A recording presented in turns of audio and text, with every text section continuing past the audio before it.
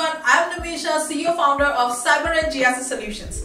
With over 14 years of global experience in cybersecurity, I had the opportunity to work with leading organizations on a wide range of initiatives. Right from technology implementations, cyber maturity assessments, GRC solution deployments, vulnerability assessments, identity and access management, among others. I'm thrilled to announce the launch of my very first podcast, Cyber Podcast with Nimisha. Join me as we dive into conversations with industry experts, explore emerging trends, and share real-world insights in the ever-evolving world of cybersecurity. So, without further ado, let's see who's my guest for today.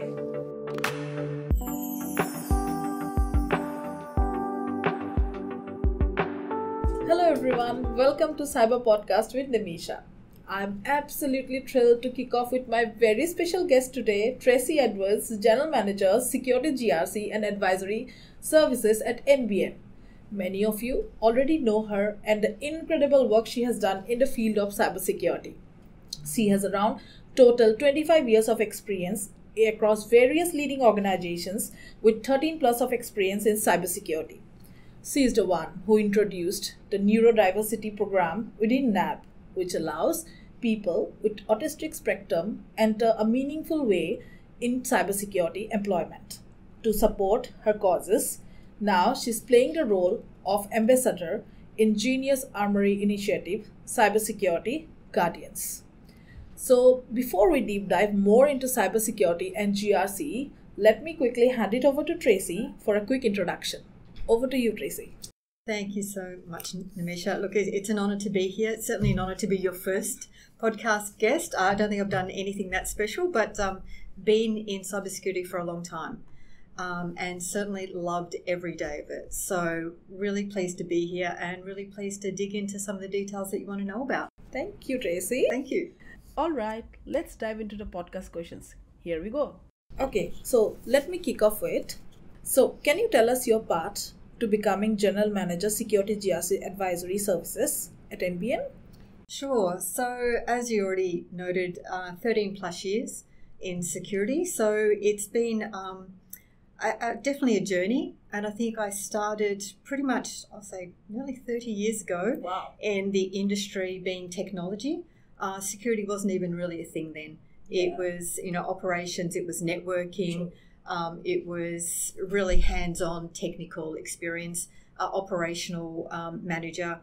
And then in 2010, I got the opportunity to go across to National Australia Bank as a security integration manager, which I had no idea what that was, but I thought it sounded interesting, and took a completely different path to what I thought I was going to go down. So when I entered the security industry, I found it was it was a small industry at the time, but still incredibly passionate. So it just allowed me to really dive into an industry, get my hands dirty, and really do good work and meaningful work. And I guess I thrived in it, although I didn't know at the time I was thriving in it. And just making a difference in small ways that when you look back on the many, many years that now I've been in it, hopefully I feel like I have contributed. And certainly contributed from a people perspective just to open some of the doors that might otherwise not have been opened. True. Thank you so much for that, Tracey. It's truly fascinating to hear about your journey in cybersecurity, especially how back in those days security wasn't even considered a priority. So what drew you to cybersecurity leadership and what keeps you motivated in this space? Yeah, so to be honest, what drew me was that I was offered opportunities. Mm-hmm. So people, leaders at the time saw things in me that I didn't necessarily see in myself, and that's often the way. So I was afforded opportunities to step into leadership roles, and I guess I brought some value, maybe a slightly different value to the traditional security people at the time. Right. So it wasn't necessarily technical skills, although I've got a level of technical skills. It's certainly not to the level that most security people would probably value. But I think now security is so much broader than just technical skills. You really need the communication skills, you need business skills, you need delivery, project management skills. So it just broadened the ability to be able to add value and step into leadership roles to really bring people along and deliver and see value in what's being delivered. It's really great to hear how much impact you have had on security industry and how your mentors supported and believed in you. It's always amazing to have people in your life who remind you that you are special. Maybe the another one is like, what are the top cyber threats industry is currently facing in Australia, from your perspective? You think?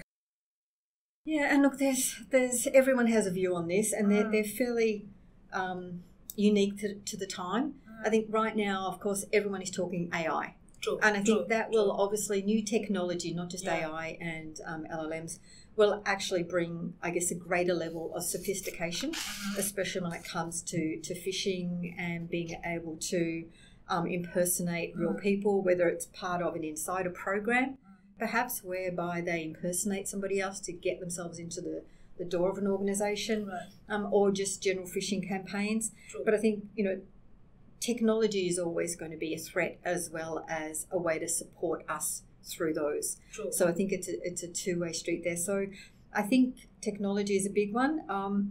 I think certainly at NBN, what we've looked at is the broader, obviously, geopolitical situation, which are always changing and we always need to be aware of. And, as Azio called out, we're now on very high alert for that within Australia, but also where you may have industries like the telco industry and the power industry that really is part of a big food chain. True. So if one gets impacted, it'll impact the others. So I think there are key threats in that space. But predominantly, you've then also just got the key threats of what have always been around, and that is organisations maintaining good hygiene to try and prevent those threats. Totally agree. Emerging technology and geopolitics are key resources of modern cyber threats. How do you ensure GRC, which is governance, risk and compliance, are not just tick boxing exercises and strategic enablers? So I know that we both have been working in GRC for a long time now. So this question is really an interesting one for me too, actually. Yeah. This is probably the most common question I get asked. Because GRC can be a compliance exercise, because we do actually need to tick a box, and especially when you are a critical infrastructure, when you have government and regulatory obligations, you actually need to meet those. But I think the important thing is that you meet them with the right intent, and you meet them to enable good security. And it's the old saying that compliance isn't always good security, but good security should always be good compliance. Absolutely. So that's definitely a mantra. And the way I guess we look at trying to prevent the tick and flick is it's culture. And a lot of things come down to culture. And it's having an organisation where everyone thinks security is just a part of their job, and that it's actually their accountability to ensure that what they do meets the right intent. So that comes from the top down. And when you're given a directive that we want good security, it puts everyone on notice that we're not just ticking a box and flicking, we're actually doing good security. And I guess one of the really strong examples is our use of language.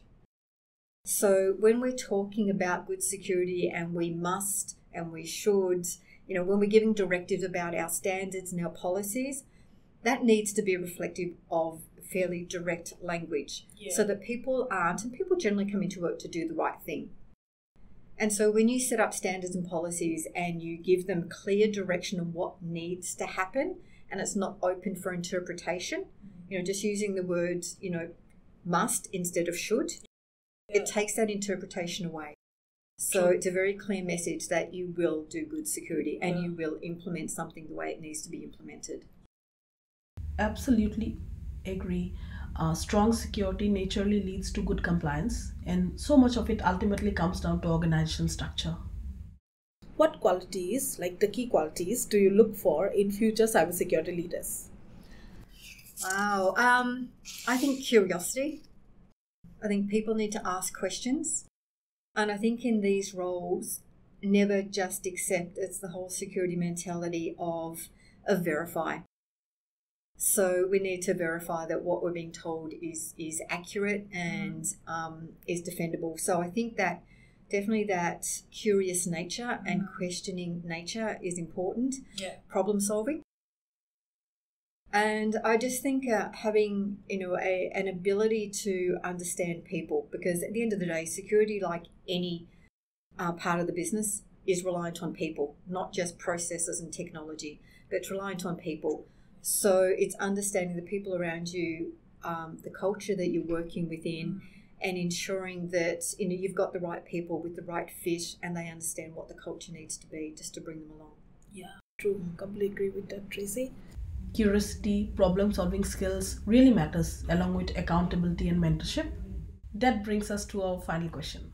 So what, according to you, is the biggest cybersecurity myth? Well, this is an interesting one. I think there's so many myths out there and legends. But one of the reasons I actually came to NBN was that a few years ago I went to an industry forum.